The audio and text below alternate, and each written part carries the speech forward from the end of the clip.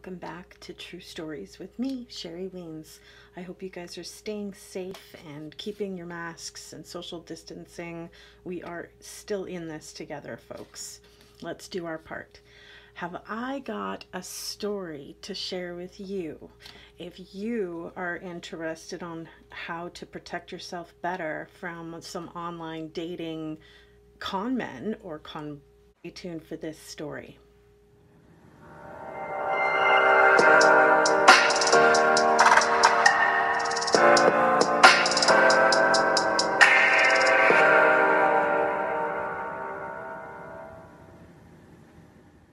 Story involves a man named Simon Leviev.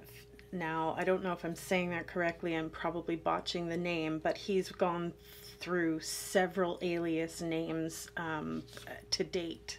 He was born Shimon Hayut in Israeli, September 27th, 1990, in a town called Ramat El Chanan, Bnei Brak in Israel. He very quickly, as a young adult, and I mean between the ages of like 10 to 15 years old, started misusing other people's credit and committing check frauds and stealing credit cards and going on spending sprees kind of thing. Beginning. So Simon was born in Israeli, and he ended up moving to Brooklyn, New York at the age of 15 with friends of his family's. He would help with babysitting their 5-year-old, and it was actually in this home where he had misused a credit card, and this particular family had accused him of such activity. Now, after figuring out that he was in pretty big trouble, he decided, while the family had left him in charge of the 5-year-old child, that he wasn't going to stick around for the punishment. And he left the 5-year-old unattended and took off, and ended up going and changing his name to Nissim Tapiro. I think that I've got that kind of close, but regardless, he had created a fake passport in order to flee to Europe. Some reports, he had stolen a checkbook belonging to the family as well, and he was in fact charged with that theft. In 2011, he was charged with theft and forgery and fraud for cashing stolen checks. In 2012, he was indicted by Israeli courts and charged with theft and forgery of checks, as well as leaving the 5-year-old unattended. In 2015, he was arrested in Finland, and he was sentenced to 3 years in prison for defrauding several women. To be an Israeli man born in 1978. Meanwhile, he was really a man born in 1990.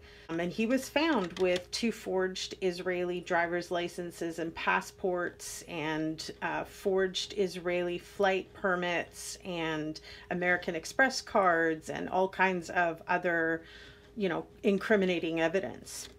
After finishing his sentence early, because of course he got out on good behavior, he returned to Israel to be recharged and sentenced in 2017.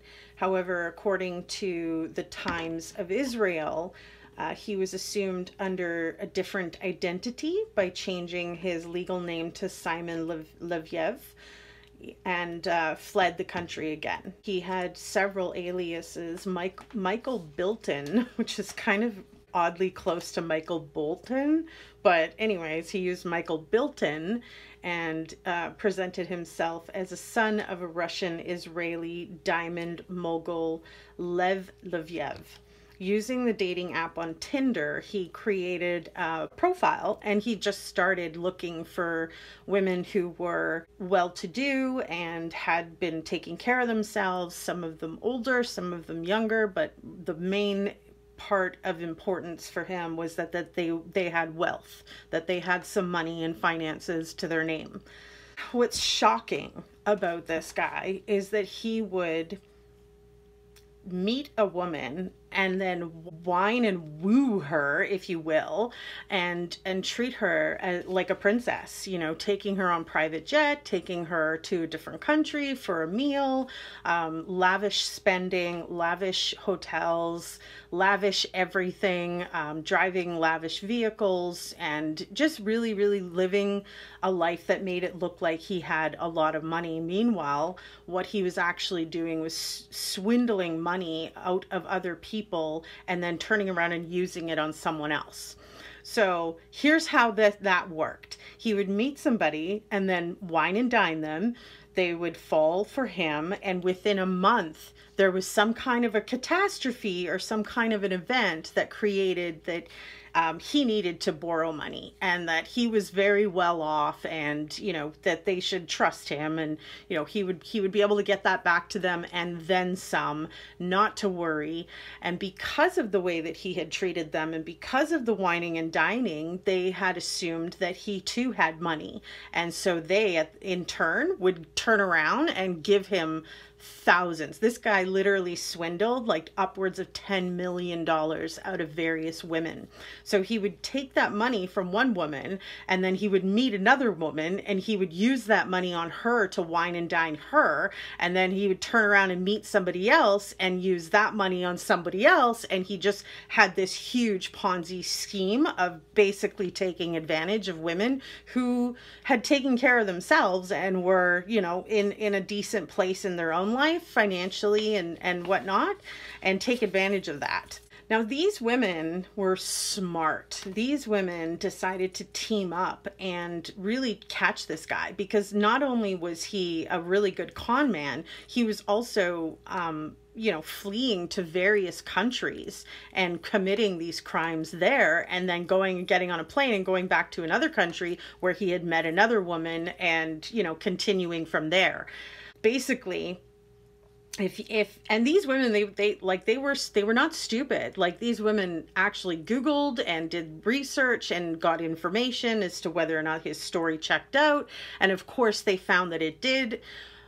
They saw photographs, but of course those photographs were photoshopped, and he was in turn not to be even related to the Diamond family, where the Leviev family of diamonds and that enterprise he was trying to make himself look like he was a part of, and he was the son of. Meanwhile, he wasn't even a part of that at all.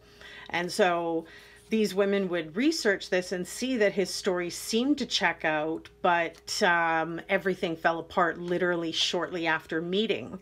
So my biggest tip on this story, folks, is I think it's best to not just trust what you see when you're searching.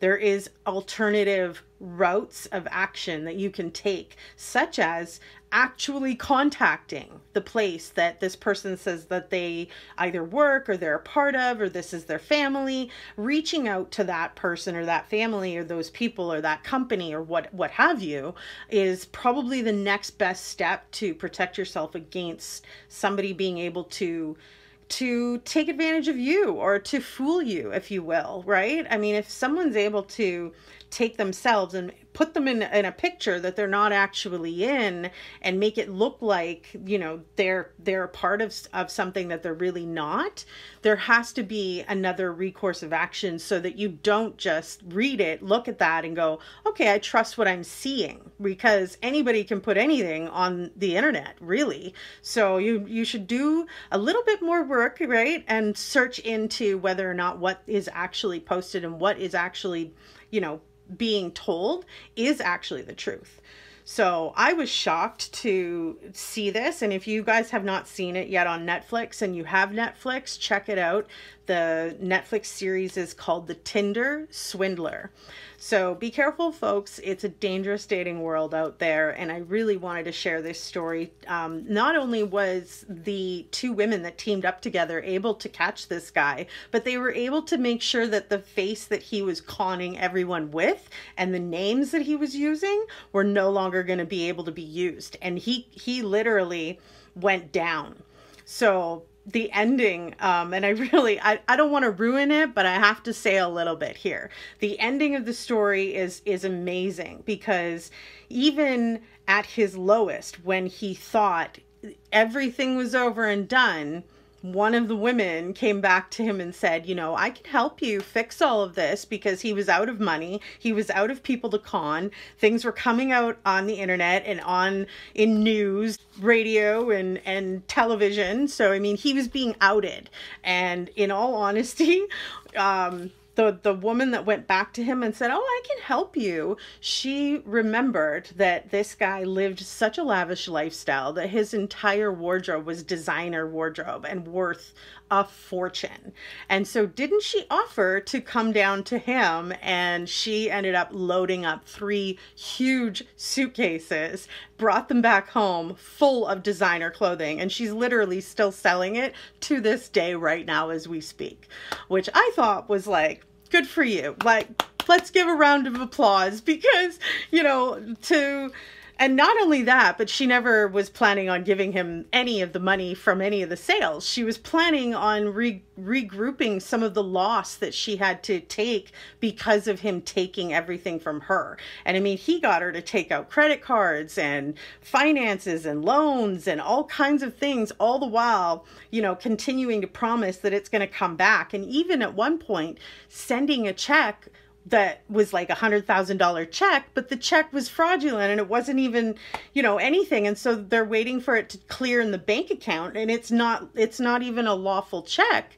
So, I mean, she's still out all of her money, and there's no amount of, you know, the amount of clothing that's going to be able to make up the amount of money that she had lost. But it is a little bit of a, you know, pat on the back, gratitude that you're getting something. And I mean, she's selling those designer clothes for really good prices. So to cap this off, Simon is still wanted in 3 countries. He's wanted in Norway, in Sweden, and the UK, despite being released from prison in Finland in 2015. So all of this has come to light, and I mean, it just happened in the last decade. If you guys haven't heard of it yet or hadn't seen it, I definitely recommend checking it out. And I thank you for watching True Stories with me, Sherry Weens. I will definitely see you guys again soon for another true story. Stay safe out there, folks. Bye for now.